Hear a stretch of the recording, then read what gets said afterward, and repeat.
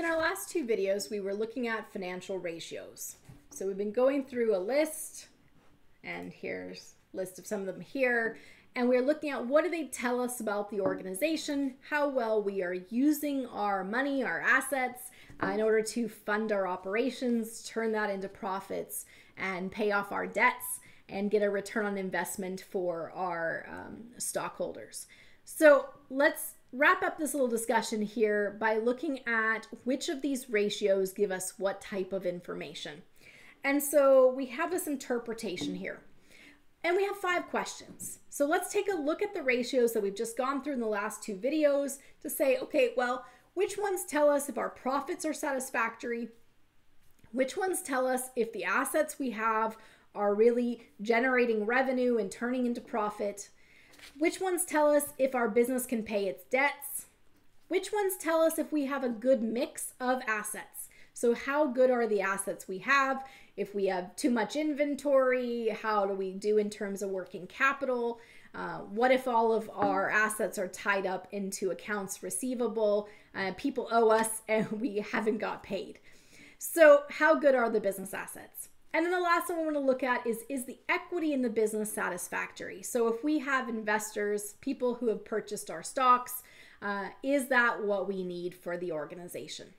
So let's go back to the different financial ratios that we looked at before and just simply look at which ones answer each of these questions. And so the first one is, are profits satisfactory? So let's just go and look at here the different ratios that we have. And we look at our profit satisfactory. So I'm just going to, let's put it as a 1. So we have net profit to owner's equity, which tells us the return on investment for those stockholders. And so are the profits satisfactory here from the perspective of those who are buying our stock? Do people want to invest in our organization because it's getting a return? So that first one is definitely telling us about profit. We can also look at net profit to sales. So those first two are looking at profit. And the net profit to sales is really that fundamental ratio that looks at profitability. Are we, when we sell the particular goods that we're producing, the services we're providing, that revenue that's coming in, do we get to keep that revenue? Does it turn into profit, or is all the money that's coming into the organization going to expenses? And so net profit to net sales really is looking at profitability. And we talked in a previous video about how when we look at that net profit to net sales, if it's below 5%, that's considered quite low. 20% range is quite high. We did look in previous videos at some of the tech center service industries might have more of a higher profit margin, and so their net profit to net sales will be higher. Some of the manufacturing with low profit margins have a lot of expenses. That profit margin might be lower. So you do have to look at industry specific, but just in a very general, a net profit to net sales about 10% is considered to be adequate. All right, so then let's go to the second question here, which is, are assets productive? So when we think about our assets, and of course, when we talk about assets, let's go back and remind ourselves, assets include cash, include accounts receivable, so people owe us money. We sold them a good and we're waiting for them to pay us. It includes our inventory. It includes our fixed assets. And we talk about fixed assets. Remember, our fixed assets are our property, our plant, our equipment. All right, so let's go back to the question, which is, are the assets productive? And so as we look at our ratios, call this question 2 here, we're looking for the ratios that tell us about how effective we are at using our assets. And so, for example, this net sales to fixed assets is telling us exactly how effective are we using our equipment to generate sales. And we're looking for that net sales to fixed assets above 2. Okay. We can then get into more specific assets. We can look, for example, at inventory and how well we're using our inventory.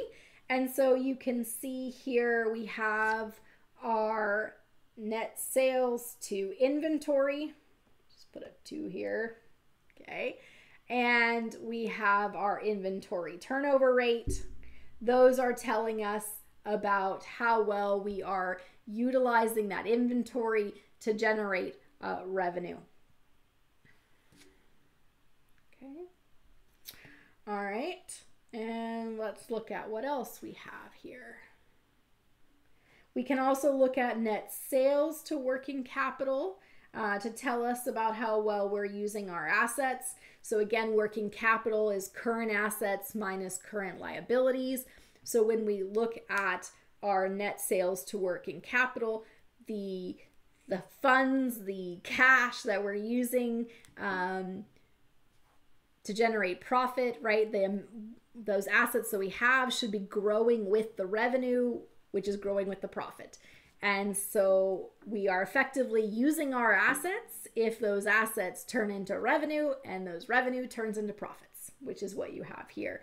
So when we look at net sales to working capital, remember we talked about a 1.5 to 2. If it's less than 1, you're going to have future liquidity problems. So you're not going to have the assets you need to fund the future operations if that number's too low. Okay. All right, what else do we got? Well, let's go back to our questions. Can the business pay its debts? So remember, debts are liabilities. And so let's look at what ratios we have related to liabilities. We are on number 3. So when we talk about being able to pay debts, we often think about the current ratio, the acid test, right, that are comparing those assets to liabilities. So when we look at the current ratio, it's our ability to pay short-term debts. Do we have that necessary liquidity?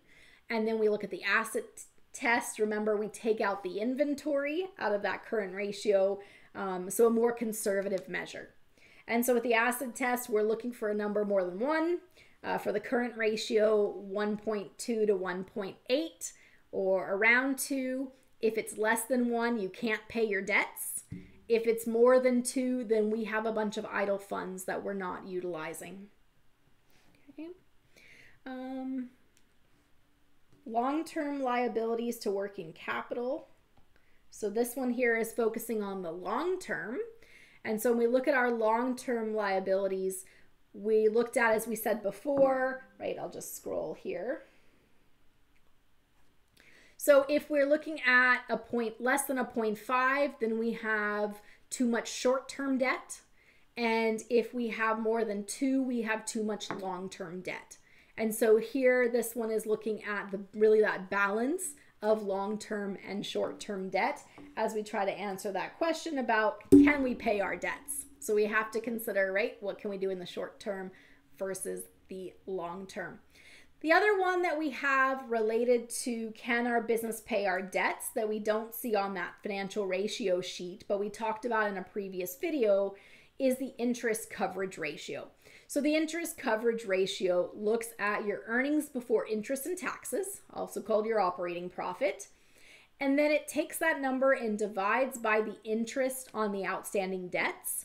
The question is can we afford to pay the interest we owe on the debts? And your interest coverage ratio should be more than 3. If it's less than 1, you don't have enough money coming in to even pay the interest now. And we want a bit of a buffer. We want some stable revenue flow. So we want to be able to cover essentially 3 times the amount of interest, which is why we're looking for an interest coverage ratio above 3. So that's another one we could look at to make sure that we can pay our debts. Now, if we look at the Industry Canada data, I'm actually just going to find the ones that are motor vehicles. Okay. And you can see here on the bottom, it reports the interest coverage ratio at 4.7. So when it comes to Ford and GM, companies producing motor vehicles, you can see they can pay the interest on their debts 4.7 times. So doing well there.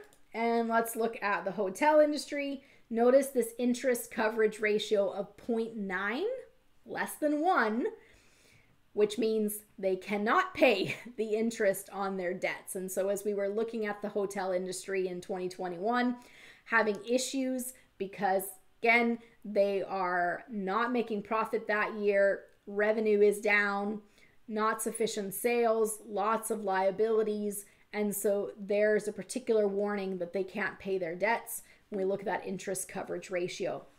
If you are looking at our problem sets in the course, right? So here's the food service industry, and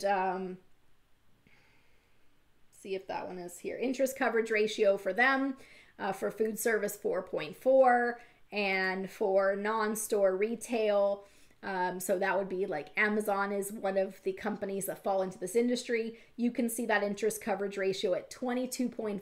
They can cover their interest on their debts 22.5 times. So not a problem there in terms of paying off their debts.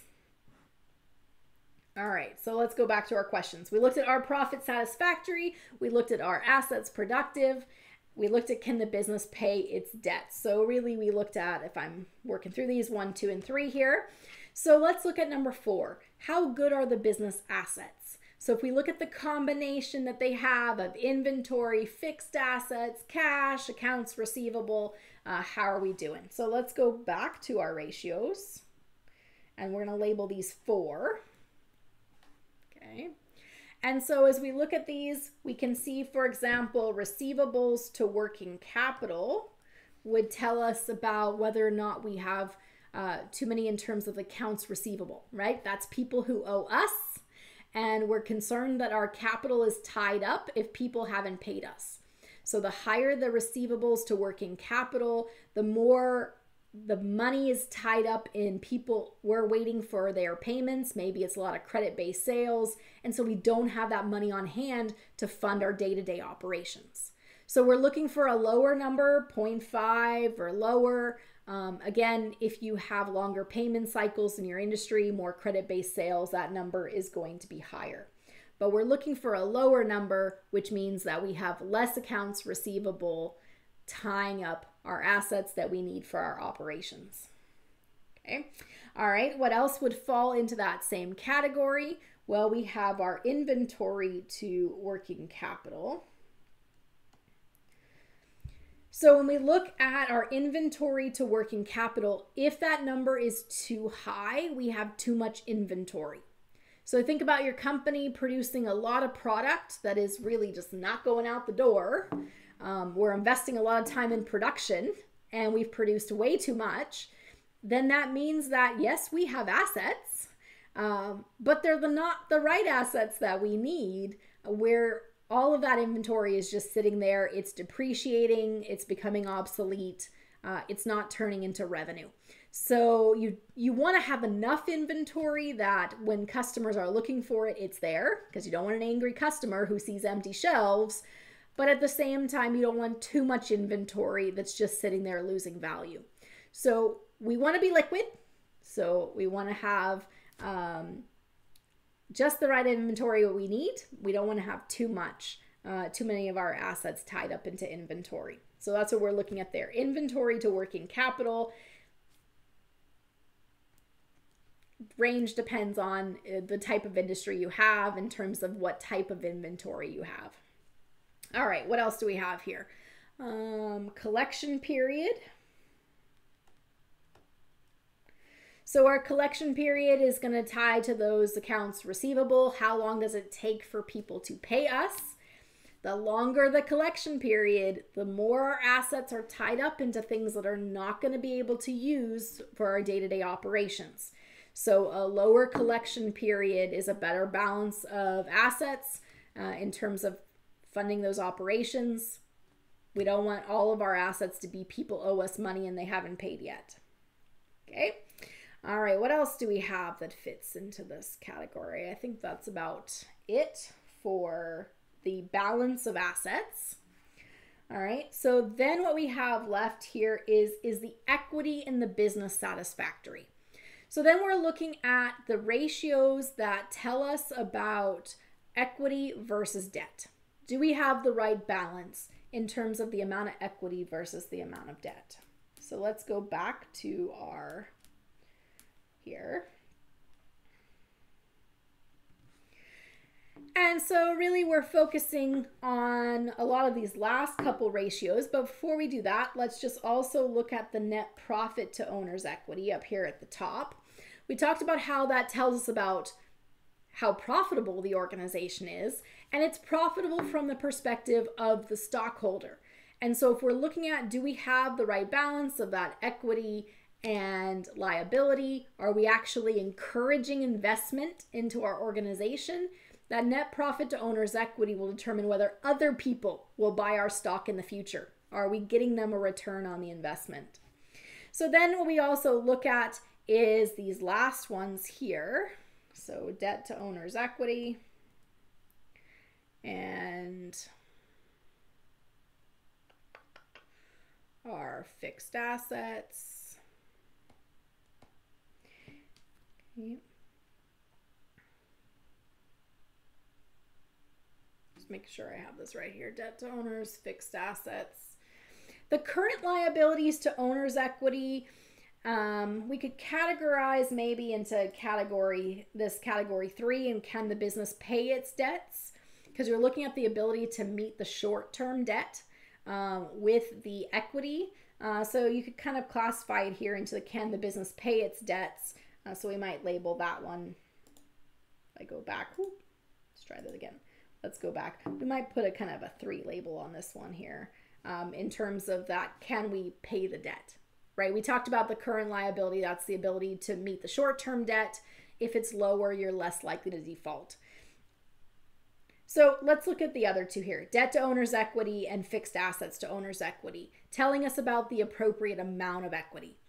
So debt to owner's equity is really the key ratio here, which is, are you financing your company with debt, or do you have investors buying stock? And so we talked before about it being 1 to 1.5. We slightly prefer more debt funding than equity from a sense of control from the business, from management. If it's a more capital intensive organization, so you're more finance, you're more manufacturing, that number is going to be higher, 2 to 2.5. Because you're going to have more equipment and infrastructure that is going to require some additional debt. So we'll go a bit higher. So here we're looking at that balance between equity and liabilities. Then the other one is that fixed assets to owner's equity. And we talked before about how is your equipment being funded. If you're trying to entice investors, then they want more of that financing of the fixed assets to be with the stockholders, so more equity based, which means your number is going to be less than 1. If it is greater than 1, then it's going to be more financed with debt. And then of course the concern from the stockholders is if something happens and you sell off that fixed asset, all of that value goes to the people you borrowed money from and not to the investors. So the blend of equity and debt we talked about in a previous video, so you can see that one in more detail in that previous video in terms of how do you decide where to get funding for your organization. So what we've done is we've looked at these financial ratios and we've determined are the profits satisfactory. So we've looked at ratios and kind of where we want those numbers to be. We've looked at, our assets productive? Do they turn into sales? Does that turn into profit? We've looked at, can the business pay its debts, long and short term? We've looked at the mix of assets, and we've looked at, in terms of funding the organization, we've looked at that combination of debt and equity. So you should be able to look at some financial ratios from an organization and answer these questions based on pulling the right financial ratios to give you the information about profits, about assets being productive, about the combination of assets, liabilities, and equity.